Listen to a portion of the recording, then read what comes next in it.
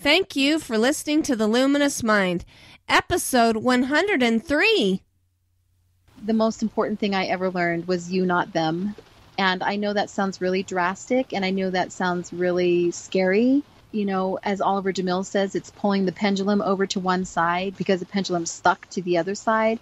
We're so focused on them, we forget about us. And if we get our own education, that's when our children will really benefit from what we can give them.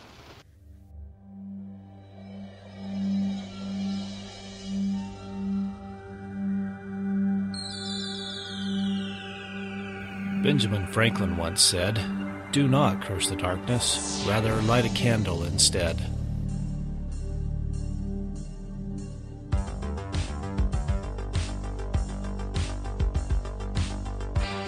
If you're ready to set your mind on fire, then prepare yourself for the Luminous Mind with your host, Rebecca Bowman.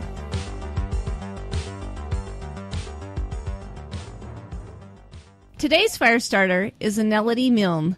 Aneladee is the mother of 6 and counting, the grandmother of 8 and counting, and a devoted wife to the perfect partner. She holds a BA in Statesmanship at the George Wythe University, a cutting-edge liberal arts college where she is a current master's student in the education department.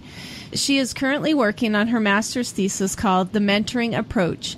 She loves the organic process of teaching and learning without compulsion and force, where students are free to discover their own genius and to contribute to the world in their unique way. She is an advocate of teachers as mentors and has given the opportunity to train fellow teachers this revolutionary approach at the 2 companies she works for LEMI-Leadership, Education Mentoring Institute, and Life-Changing Services, where she holds the position of Mentoring Training Director. Welcome, Aneladee. Here is the rest of our conversation with Aneladee Milne and the Leadership Education Mentoring Institute. Yeah, I know you've tried to launch into how your LEMI schools started, you know, your philosophy and your curriculum with that. Do you want to kind of move into that, what that looked like and how you developed that? Yeah, so after I started doing thematic units in my own little community, I met Tiffany and introduced thematic units to her. And she had a great liberal arts education because she was personally mentored by Oliver DeMille, who also, I believe, has a great liberal arts education. And what was interesting is I brought that whole thematic unit, a lot of that influence that I had from John Taylor Gatto, and then the liberal arts and the thematic units kind of happened because that was the direction that Tiffany was coming from, was the liberal arts. And now I'm going to say, while her education as in the liberal arts is not disconnected, because they don't disconnect their learning, they weren't necessarily, the subjects weren't all joined together necessarily. You know, you still, when you're studying philosophy, you study philosophy. You don't necessarily study history with your philosophy, right? Yeah. But the way that you deliver a liberal arts education is so connected anyway that it's kind of a natural process for it to happen. But so we decided to do it on purpose at a younger age, because typically that liberal arts education would come, you know, if you studied the founders, they were getting that real good liberal arts education by the time they were 15, 16 years old. Yeah. And they would call that kind of that scholar phase kind of area. Well, sometimes I think our traditional public school try to keep kids bored long enough that they totally lose interest in getting that liberal arts education. Would you agree with that? Or well, I don't think they offer a liberal arts education. Yeah, that's exactly. For sure. The way we do subject learning, it's not a possibility to do liberal arts education. Let me give you my definition of liberal arts, though, because that's going to be important. Some people would say, oh, isn't that classical education? And I would say, yes, you can say that is. But in my mind, there's a lot of meaning behind the word liberal arts. And I prefer to call it liberal arts instead of classical education, because, of course, the root verb for liberal is liber, which is the Latin word for tree bark, which is representative of the free people.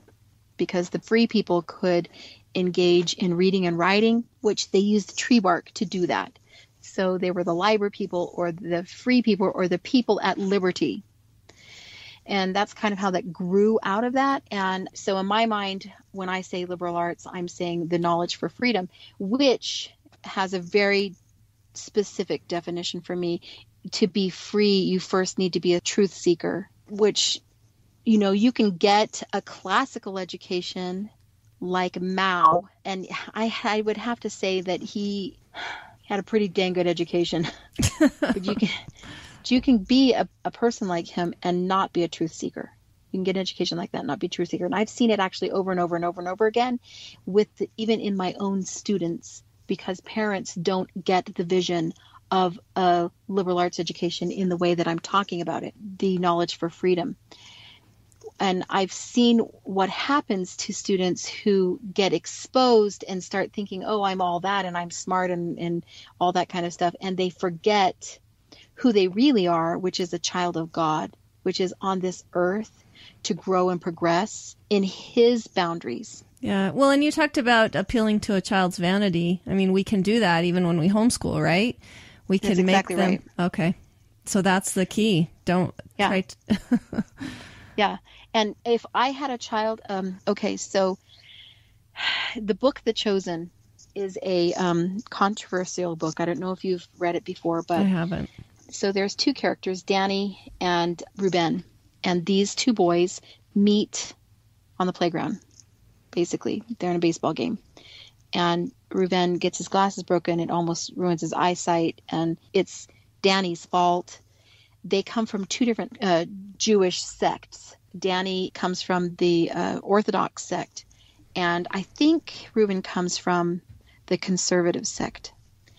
And Ruben's father is a great scholar and teacher, and Danny's father, he's a rabbi. And Danny is a super genius, like over the top super genius. Like he is reading Freud on his own when he's 15 years old, and he's exploring all kinds of things. And his father can see that this is happening to him. And his father decides to raise him in a specific Orthodox way that is a very controversial, but he does it anyway. He raises him in silence. So he never talks to his son. Wow. And you read the book and you think, wow, how stupid was that? Right? And you see Ruben with this beautiful relationship with his father. And his father teaches him, and he's pliable and he's good.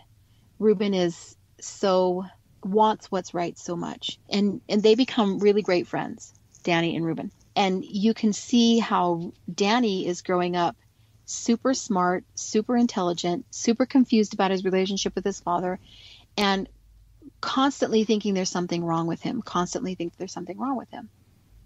But his father says that he's raising him in silence because he can see that he's too smart for his own britches. And it's going to ruin him. And it's going to take him away from God. So is that, raising him in silence was basically trying to keep that vanity from being appealed, yes. Correct? Yeah. Yes. And so you can see that story really, the wisdom of the father purposefully making a choice for that child. And it's so difficult. I will tell you, raising children is one of the hardest things you will ever do. Yeah. Because every single child is different. Going back to my company, Leadership Education Mentoring Institute, we created these thematic units that are married with the liberal arts. That's our whole goal, and it's completely unique. I don't know anybody in the world who does it like we do it.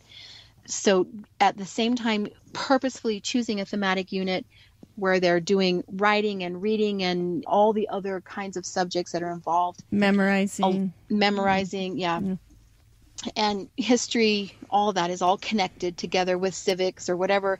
We do Shakespeare in a way that I've never seen anybody do it, where they learn Shakespeare in the first semester. We do an approach called, it's a language approach. It's called the immersion process, where how you learn a new language, where you learn some of the basics of, say, Spanish, and then you go immerse yourself into Mexico. You go to Mexico and you start listening to people speak Spanish, and your ear and your mouth becomes accustomed to the sounds. And then you start learning more of the basics and adding more to what you're hearing. It's just an immersion approach. And so because we know that Shakespeare is kind of a heightened language, it's a different type of language than what we speak today, that we chose to do the immersion approach. So first of all, we do the immersion approach when we're teaching them Shakespeare. And they do presentations, they learn some elocution, they learn, we do lots of writing.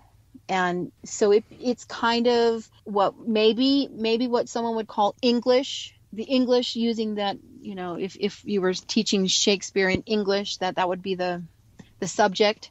But the second semester, it's all actors training. And in the first semester, they are doing actors warm-ups every day. So we're merging drama, theater, writing, history, because they do Elizabethan times, history, English, memorization, all together into one. Yeah, and it's a beautiful process. I've mentored Shakespeare. It just was phenomenal for me. So yeah, it's a beautiful process, and the children fall in love with Shakespeare like nothing else. They love it. At the end of the year, they can't imagine their lives without Shakespeare. And it was interesting because I went to a conference a couple months ago, and this man came up to the table and said, I kind of like the idea of what you guys do here, but he says, I don't like Shakespeare at all. I just don't like it, and I don't know why you would study it. I've studied it. I've tried to study it. I even took a class from Oliver DeMille studying Shakespeare, and I still couldn't like it. And my son, who's 14 years old, who of course done 3 years of Shakespeare at this point, he looked at him with these big, huge eyes and said, "What? You don't like Shakespeare? What's wrong with you?" I mean, my son, who's this computer geek guy, you wouldn't imagine that he would be this theater or even a Shakespeare kind of person, started teaching him and telling him why he should love Shakespeare. Yeah. Because because it's meaningful to them, because they have an application for what they've been learning. It just becomes part of who they are, So that's how we started. I actually created that thematic unit, that Shakespeare unit, and then merged my stuff with Tiffany's stuff. And we had another project that we were doing called Key of Liberty that we kind of merged with Tiffany's stuff. And we had some leadership stuff that she was doing, and we merged all that. So we have this, what we call a LEMI continuum. We have these several projects that are written specifically for the phases of scholar phase. We call them practice scholar, apprentice scholar, self-directed scholar, and each phase has a specific kind of their project is geared toward that phase, right? Yeah. Well, and the core phase and the level learning phase is pretty easy to apply at home. It is that scholar phase that gets a little more difficult and then, like you said, you saw in your children, and I've seen it in mine, they are reaching outside, wanting to be outside in the community somewhere, fitting in, right? And this gives them that opportunity. Yeah. And we just do one day a week. I believe Louis L'Amour when he said all education is self-education. And so most of their learning needs to be done in their home, at their own table, writing, reading. And then when you get together in class, you do what you do in class, what groups are meant to do. You discuss, you do simulations, you do activities, you use the group for what it's meant for. Yeah. Colloquium type. Yeah. Right. Mm-hmm. Yeah. So anyway, as I was saying, these are what we kind of call core scholar classes, right? But each one of my children have their own genius, and I'm not afraid to say that. I can see their genius. While all of my children have done Shakespeare, Key of Liberty, what I think are core things, the leadership program we call Quest, the Edison Project, which is their self-directed scholar project, they get to choose what they're going to do, and they do it in a mentoring kind of situation, and they have accountability to their peers, but they kind of get to choose the direction they're going to go in their own studies. And then we have Sword of Freedom and Hero Project that are more of the same thing. We have a Pyramid Project, which is math and science kind of base. So all of these are kind of foundational classes that all of my children have done. But I'm very careful to make sure that while they get these foundational things, which I think they cannot live their lives without, I really don't want my children to have a life without Shakespeare or without knowing the Constitution and their duty as a citizen. And I don't want them to live their life without leadership skills, all of those things. I'm very careful as a mother to watch them grow and to see them gravitate towards certain interests. And I could tell when my son, Brady, was about 12 or 13 years old, he started to, that's right when some of the language programs started to coming out through the Rosetta Stone. And I could see him kind of gravitating toward that. And I could see that he really loved airplanes and Air Force stuff. And so we got him into, instead of doing scouts, which most Mormons do with their boys, we did Civil Air Patrol, which was really outside of the box. And I got a lot of flack from it. Don't even worry about it. I know pain. But he almost got the top rank in Civil Air Patrol. He got his Billy Mitchell Award, which is his equivalent to the Eagle Award, which is actually harder than an Eagle. They have to do a lot more studying and they have to pass tests. And anyway, so I got him involved in that direction because I could see that he liked that stuff. And I could see that he was teaching himself German. So I was thinking, wow, he's kind of liking this. So I was just being the cheerleader. Woo, woo, you can do this, on that end, and giving him opportunities in those directions that I could see where he was finding his own genius. And when he was called to serve an LDS mission, he was called to Ukraine and he learned Russian. And he came home from his mission and said, Mom, what am I going to be when I grow up? He also loved dancing. So that was a really big part of his life when he was younger. We had a great mentor here in my community who taught ballroom dance, and she was fantastic with him. So what was he going to do when he grows up? He's 20, 21 years old. What was he going to do? And I said, well, what do you like?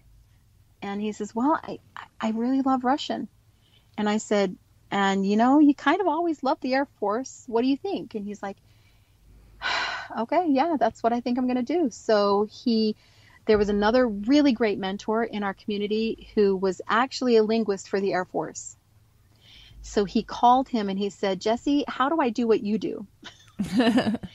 And Jesse told him everything he had to do, step by step by step, to get into the language training program and to become a linguist for the Air Force. Wow. And Brady did everything he told him to do. And he scored super high on all the tests, got to choose his own language, and chose Chinese. That's interesting. So he's a Russian-Chinese linguist with lots of dance and lots of Shakespeare, and understands, he's memorized the Declaration of Independence, and he knows and he's a super citizen. I mean, when, the Air Force loves him because he's this stalwart citizen. He knows who he is in the world of America. Yeah. So you talked about your son. What other testimonials or success have you seen with the LEMI, with your curriculum and the LEMI Institute? So, I mean, obviously my children are going to be the things that I see the most, but I do have other students in my community that I can say rah-rah to a young man right now. And I, as I said, you and I have just had this conversation about appealing to vanities, and we need to be careful of that, right? But I have a student right now that I just adore. I think what he's doing in his life is commendable. And pretty much he's carving his own path. He's got a blog that he's writing his experience as a scholar. And you know what? I actually can't remember the name of the blog. I wished I could. Is this Jacob Hansen you're talking about? No, actually, I'm talking about Dallin Shumway. Oh, okay. And his blog is what the something about a philosopher. Yes. So yeah. I'm trying to think. Know that? Yeah, because I've actually talked with Dallin. He's been on our show before. So, but I'm trying to think of what it is. Something the youth philosopher or the. Yeah. I'm feeling bad. It's okay. Anyway, what I've seen him do is, so here's what we do as mothers, and we're so helpful. We can see where, this would be a smart thing for you to do because it's going to be beneficial for you in the end of your life, And so going to see if we can push you, or we're going to see if we can nudge you into a direction. And I'm not saying that his mother has done that, but I think in general, as mothers, we do that. And that's what we're supposed to do. But Dallin has kind of ignored some of the nudges and said, you know what? No, I'm carving my own path. And this is what my path is going to look like. And I have all the foundational things that you've given me, and I can use those things. But right now, this is my path, and I'm choosing it. Yeah. And he wants to write, and he's doing a great job doing more writing. I haven't been able to be as involved as I wanted to with his writing. But Dallin, I have a sense, Dallin's headed toward I'm going to be a psychologist kind of direction. I have an idea that he's going to he's walking down that path. I can see him. He is already kind of a counselor among his friends. People come to him for advice. He's very wise. He understands life at a level that I don't see most kids doing. But he's carving it, and so we'll see when he gets there. Yeah. So where he's going. Dallin Shumway was episode 49, self-directed scholar, but his blog is called The Thoughts and Treatises of a Teenage Philosopher. So there you go. I had to find that. It was driving me crazy. So thank you. Yeah. Thank you for finding that. Well, and we did talk about, appealing to those vanities. Wouldn't you say that some of the biggest success is just seeing kids like Dallin, like you said, they're not listening to the crowd, but they're really thinking for themselves. Yeah. Would you say that's a success in your products? Yeah, and what I'm going to say is most successful in Dallin that I love is he's so well grounded. Goodness comes out of that boy like none other. You just feel his goodness when you're around him, and that's what I want. Before we go on, let us take a minute and hear about our sponsors. Hey Firestarters, are you looking for a new way to listen to the Luminous Mind? Try listening on Stitcher. Haven't heard of Stitcher?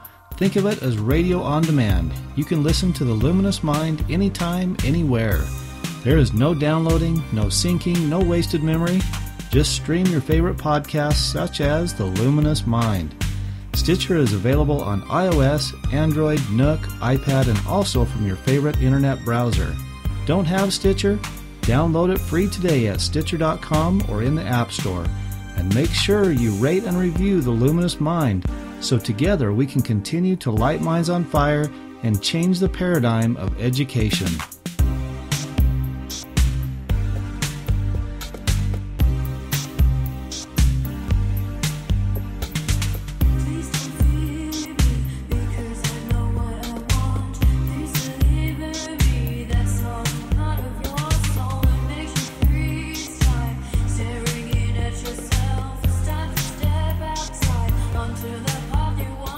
Welcome back to the Luminous Mind with Aneladee Milne with the Leadership Education Mentoring Institute. In our LEMI Scholar projects, we say what we want is the attitude of becoming versus the attitude of achieving. Yeah.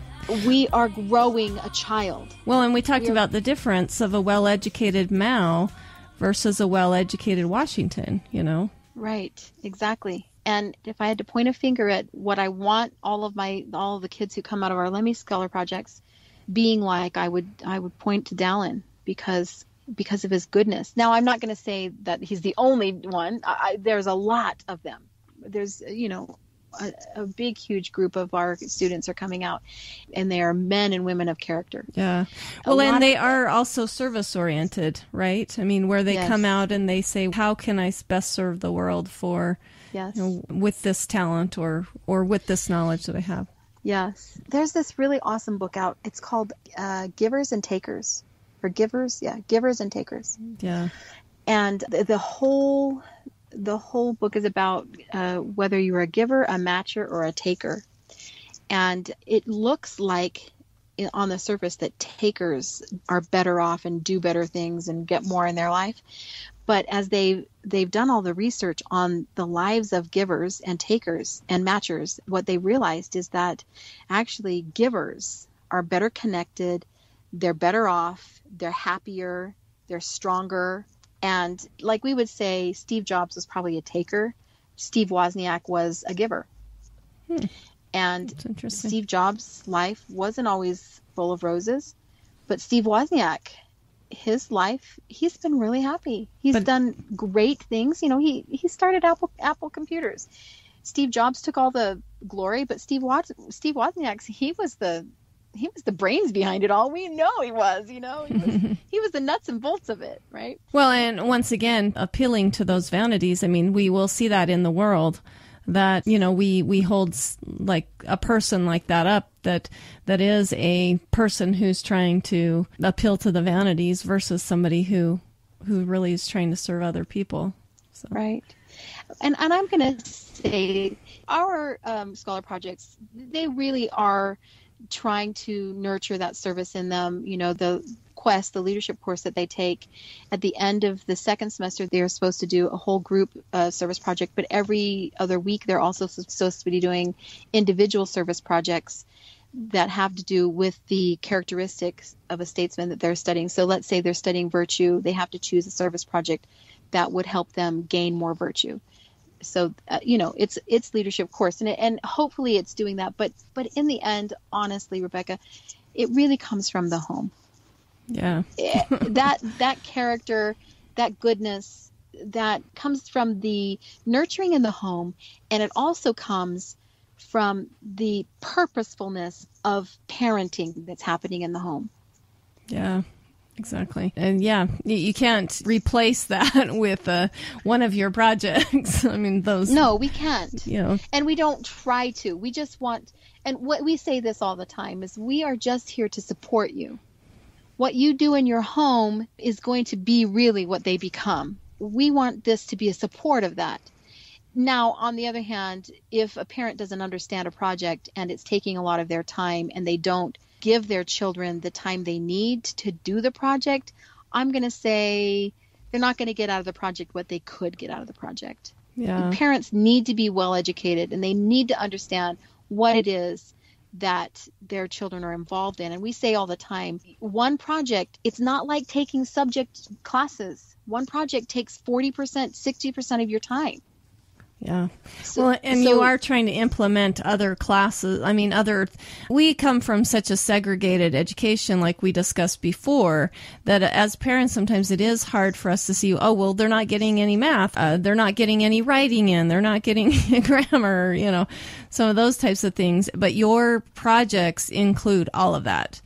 Right. So we have what we call humanities projects, and we have math and science projects. So the math and science projects, yes, include the math. The humanities projects definitely, well, both of them include writing. So I would say if I had a child who was just in humanities project, which would be, let's say, Key of Liberty, my humanities are going to be covered. Everything, writing, really reading, history, elocution, you know, all those things. I would supplement at home with maybe a little bit of spelling and math. Okay. That was the mistake I made with my children, is just thinking of it as a class, like an American history class, and not thinking as a project, you know, like it's going to have all these, it's going to have English already magically built in, not magically, but, you know, as part of it. It does magically have it built in. Because you haven't disconnected the subjects, correct? Purposefully built in. Yes, purposefully. Yeah. That sounds much better. So I'm sure there's people in our audience that are wanting to start these kind of LEMI projects. How would you suggest them going about this if they don't have some sort of a Commonwealth school? What's the first step they need to take? You can always start with a mom's school, which I think is the best way to start anyway, that you should start. Just start with, come to a training, get what you need from your training, go home, put together a group, and start something there, which is, we would say, is a mom school. You know, everyone, I'm Aneladee, I'm teaching this project, come to my house and I'll teach it. I will say something that's really cool right now is all of our LEMI philosophy, which teaches about thematic units and learning and the whole holistic approach, is actually available on YouTube. Oh, that's cool. So. In 5 different segments. So if they wanted to YouTube search it, Leadership Education Mentoring Institute or LEMI Philosophy, it's probably LEMI Philosophy. They could watch all 5 segments of that, and you can actually use that to train your parents. That would be one really good way. Like an inexpensive way, maybe? Yeah, because it's free. You can just invite people. Right. And hopefully, you know, we're just getting started in this. I'm going to be right up front with you right now. We work out of our garage. You know, first of all, the training that we do is worth $2,000 easily. I've been to trainings and spent that much money and gotten way less than what we give. But because our market won't bear it, because we're working with stay-at-home moms because they homeschool, right? So they're one-income families, and people who are putting all their money into education, you know, that's the market we're working with. So we have to give it to our audience at a highly discounted price. So we work out of our garage. And if we had more money, I'm going to tell you, we would have a lot more stuff available for training.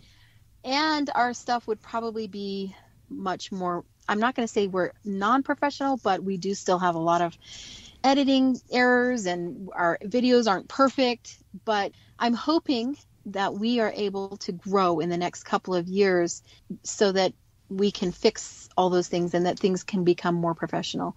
But I'm also hoping at this point people will say, hey, the content of what I'm getting is worth $1,000 and I only pay $350 or $400 to get it. So, you know, we're hoping that people understand that we'll be understanding that that's kind of where we are at this point. We have talked about getting investors. We don't know how possible that is right now. If we had investors, then we would be able to probably we would definitely sink a lot of money into more video trainings. We are starting a series of video trainings. With the first project we've done is the Shakespeare Conquest. And the reason, let me back up a little bit and explain why our curriculum has to come with training. First of all, it has to come with training because it's a whole new way of thinking. Project learning is completely different from the subject learning. Second of all, it's the liberal arts, which is not what we get in our world today. And the liberal arts, most people don't have a liberal arts education, so there's a lot of content we have to go over. And then it's the organic process that we're trying to promote. So I do actually have a publication on a Kindle book called the Mentor's Handbook. If people are interested in going to get that, they can purchase it. I think it's $3.99. It's fairly inexpensive. It's the 5 mentor skills that we promote at LEMI that we try to actually instill in all of our mentors. And it takes so much practice. And that's another reason why we have training, is because they need to practice. And then our training isn't just 3 days. Our training is almost a whole year, because they get on conference calls throughout the year and they send us mentor reports throughout the year so that we can keep giving them support while they're still in practice in this project that they're doing. Yeah. So, I mean, that was a disclaimer. We're not perfect. We would like to be more professional. So you watch the videos and you're going to say, oh, the lighting is not exactly perfect on that. And that you're just going to have to say, we're doing the very best we can. Most of our people are volunteers, and those who've done the editing for our videos have done it for, pennies on the dollar. Yeah. Well, and I'll add my testimonial in. I mean, my children, I did some public school stuff with them when they were wanting, they wanted to have some community outside of our home. And when I finally was able to get in touch with, I put my kids have done Shakespeare and Key of Liberty and Sword of Freedom and all of that. It's definitely a different way of learning. And I do believe that you do need to go get trained, because it is definitely a paradigm changer from what we as public school parents, trying to homeschool now, have to experience. And I think that we are the ones holding our kids back. They want something better. We just have to reach for it. It's so interesting because my daughter, Natalia, just went to she's 30, my daughter's 31 years old. And she was the one who helped me write the Shakespeare Conquest back when she was 17 years old. But she has been teaching Pyramid Project, and we just trained her to become a trainer for Pyramid Project. And so she was back in Virginia doing a training, with this wonderful, amazing group of people. And she called me in the middle of the training. She says, Mom, I'm having a hard time casting vision. These people want to understand how this is different, why it's so cool.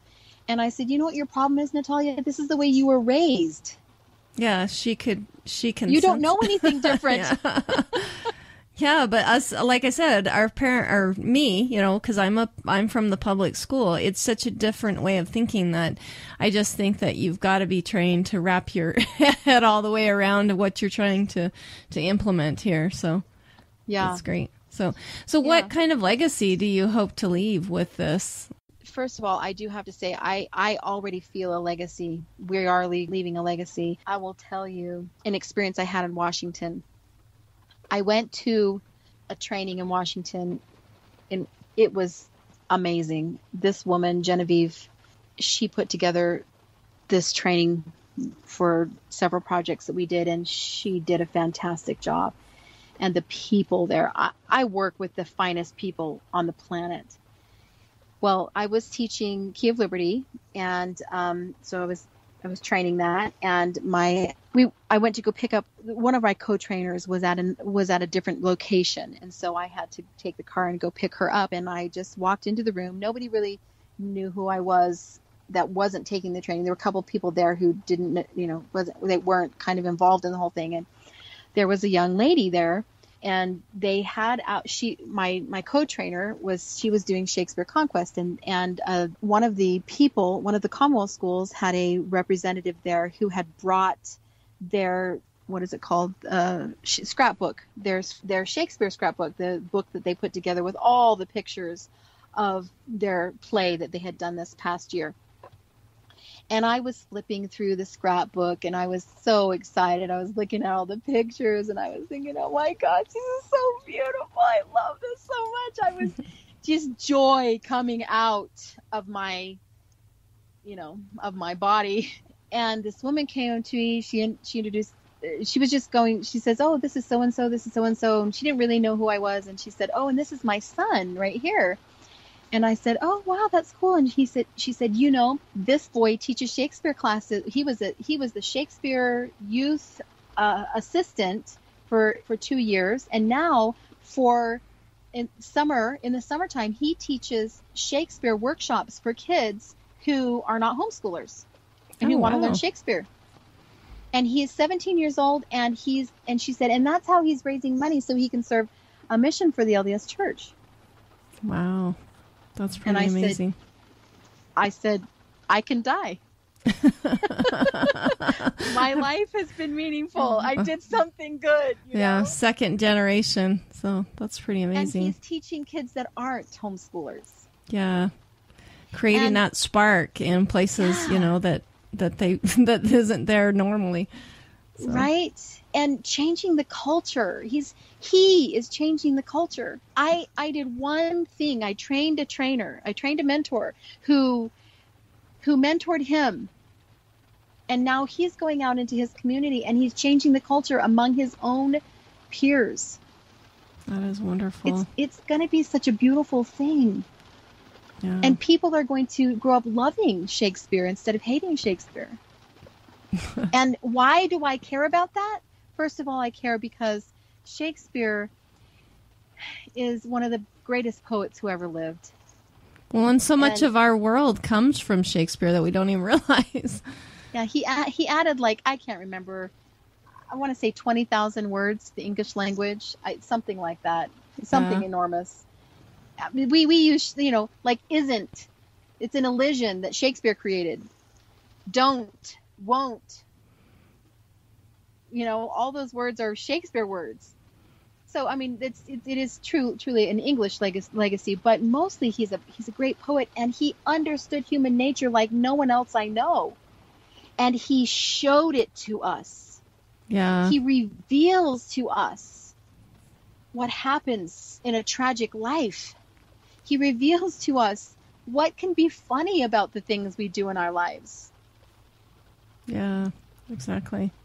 So before we say goodbye, do you have any final parting words of advice or maybe a favorite quote that you'd like to share? And then please give us your contact information so our audience can get in touch with you. Parting words of advice. Yes, I'm going to have to say the most important thing I ever learned was you, not them. And I know that sounds really drastic, and I know that sounds really scary. You know, as Oliver DeMille says, it's pulling the pendulum over to one side because the pendulum's stuck to the other side. We're so focused on them, we forget about us. And if we get our own education, that's when our children will really benefit from what we can give them. That is true. I'm going to say you, not them, you, not them, you, not them. And as soon as you get that, it can become you and them. And that's what is the beautiful thing, when it becomes you and them. Well, I think when it becomes you and them, they appreciate that education even more because they see you, you know, you're the mentor for them, really enjoying it, and they want to grasp it for themselves. Yeah. So, and my children would say that they saw me grow right along with them. Yes. And they saw me studying right along with them. And they saw me changing right along with them. And that makes them feel like life is possible, it's doable, you know. They have a lot of respect for me. Yeah. Even when you start at 27, it's possible, right? Yeah, it is. Yeah. So that's my parting words of advice. And if you feel like the best way for you to start is through a LEMI training, then you should start there. LEMI training is a great way to start at getting a scholar phase yourself if you don't have a scholar phase. But if you feel like you need a core phase or love of learning phase, start there. That's the place you need to be. My contact information is, you can actually just email me, Aneladee, ANELADEE @yahoo.com. Our website, there are a couple websites you can visit that I'm part of, and that is LEMITraining.com. And also, if one of these days I would really like to have a conversation about what I do with life-changing services, but also that website, if you're interested in that, is eternalwarriorstraining.org. Okay, Eternal Warriors. Okay. I will be sure to hook all those up on the show notes, and so that our listeners can find you. So, and like I said, I was so excited when I met you and I went to your training, and I was even that more excited that you were able to accept and come on our show. So thank you for taking so much time with us today. This has been wonderful. It's awesome. Thank you. Thank you for everything you're doing. You're changing the world. Thank you for listening to The Luminous Mind. To learn more about Aneladee Milne and the Leadership Education Mentoring Institute, go to our show notes at theluminousmind.net. Be sure to become a subscriber to our free email list and consider joining our program by going to the scheduling tab to become a fire starter today. Help support the podcast by making all your Amazon purchases through the free Amazon widget on our website. Also, sign up to receive 2 free audiobooks from Audible at theluminousmind.net. Like us on Facebook, follow us on Twitter, Google+, and now Pinterest. Get our audio content by subscribing on YouTube, iTunes, and Stitcher. To help us grow, consider telling your friends about us. Leave us a review. Tell us how we can help you so together we can continue to light minds on fire and change the paradigm of education.